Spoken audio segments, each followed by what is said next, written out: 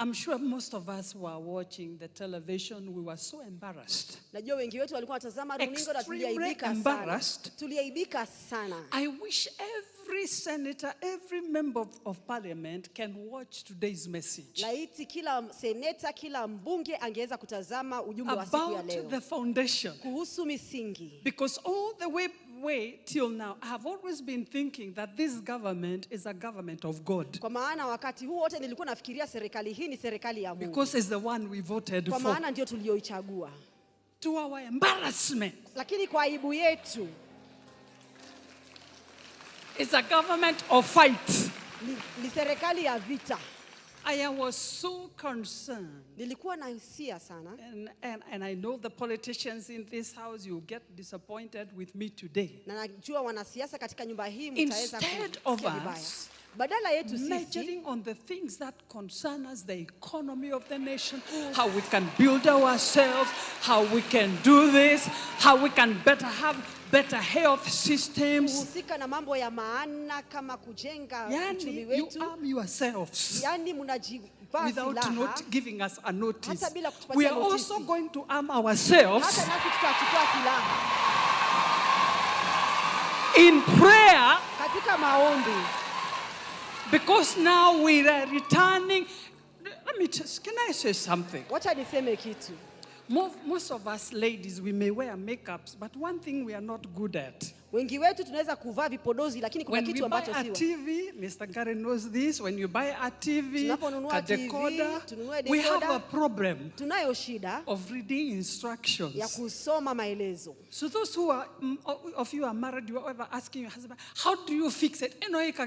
How do you do this? Wale ambao wameolewa kila wakati tunauliza mabwana zetu. Yet you have a manual book. Na pia una kitabu cha maelezo. Women we are not very good in manual books. Pengine hatujui kusoma vitabu vya maelezo. My question is, swali langu ni hili. The government of the day. Serikali ya siku. We have heard about the foundation. Tumesikia kuhusu misingi. If the foundation of this nation and this government is God, iwapo msingi why don't you return to the manual book? Mbona usirejee katika kitabu cha maelezo? So you can fix what you can't fix. Ili uweze kutengeneza kile ambacho huwezi kutengeneza. As a voter, I'm embarrassed. Kama mpiga kura ninaaibika sana. And the next election you must convince me. Na katika uchaguzi ujao lazima unipatie sababu. Yes. We are sick and tired of having noise. Tumechoshwa na kelele. We want performers. Tunataka watenda we want kazi. Workers. Tunataka watenda kazi. Don't arm yourself like you are going for war. Usivae silaha kama kwamba unaenda vitani. Arm yourself to serve the nation of Kenya and the people who voted for you. Za kufanyia kazi wa Kenya na watu waliokuchagua. We're going to do another prayer. Come here, Minister Herbert. Tutafanya ombi lingine.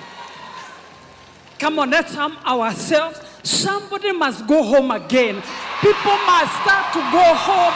Home is where we want you, in your village. Don't stop anywhere. We are sending most of you home. We did not vote for you to go and make noise for us. We voted for you to become performers. Oh, come on, the Church of Jesus, make a shout. For 3 minutes, let's wage war for our nation. Begin to pray. Begin to pray for our nation. We refuse noise in the name of Jesus.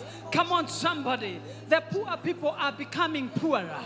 The economy is getting worse from day to day. Sick people can never get treatment again. Come on, somebody. We cannot watch ourselves going down. Begin to wage war in the name of Jesus.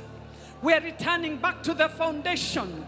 This nation was born through prayer. The government of the day, the government of President William Ruto was birthed through prayer. But today we are in chaos. In the name of Jesus, begin to wage war.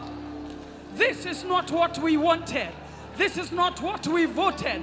We did not vote so we can be fighting. Come on, somebody, begin to speak. Fight corruption again. Fight corruption in the name of Jesus.